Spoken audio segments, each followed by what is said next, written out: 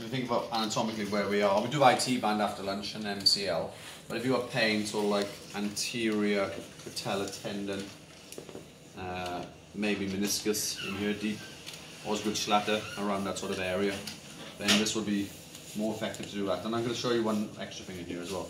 Now the first one, you can do it first or last, will be directly across the patella. Let's say you got the teenagers who complain to say Osgood-Schlatter, 50 to 75 directly over tendon, no stretch at the end.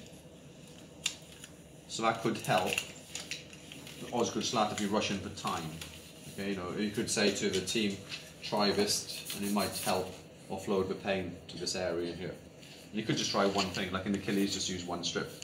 This one, this is a, so the first one we did no stretch, the second one will be stretch. I just wanted you to feel the difference of the tape. Remember, it's about the patient, not about you. From here, so this is the 5, so start around mid sort of quad area, pull it, and then 25% stretch to start with, so 25%, and then as it comes towards the patella, 50% to cross and finish on a tibial tuberosity. Okay, so you're going to start and come round, so 25 to 50%.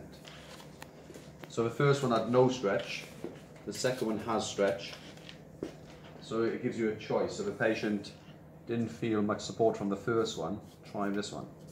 So from this one, 25 again, so 25% stretch, and as it comes towards the patella, 50%, and then finishing across the tibial tuberosity. You can either use your hand now to heat activate, but I probably would always use the tape. Some of you are not rounding the ends. I know it's time, yeah, but if you can get into the habit of rounding all the ends, etc.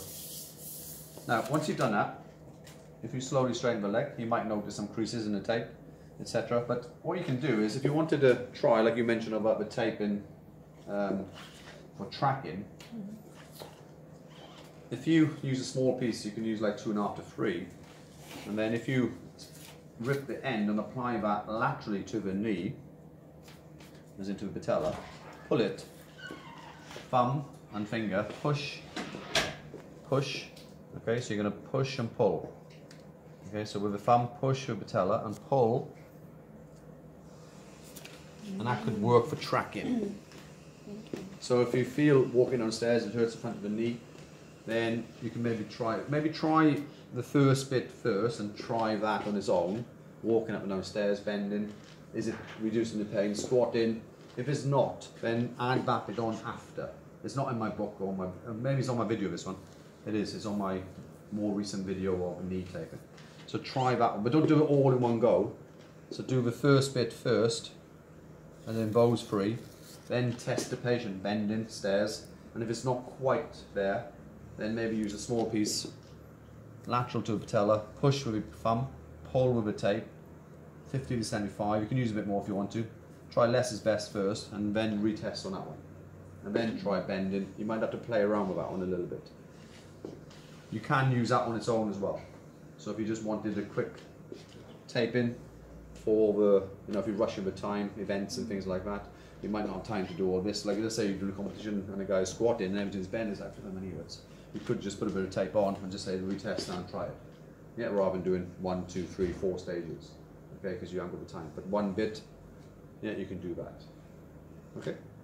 So that'll be the one before lunch. Have a go.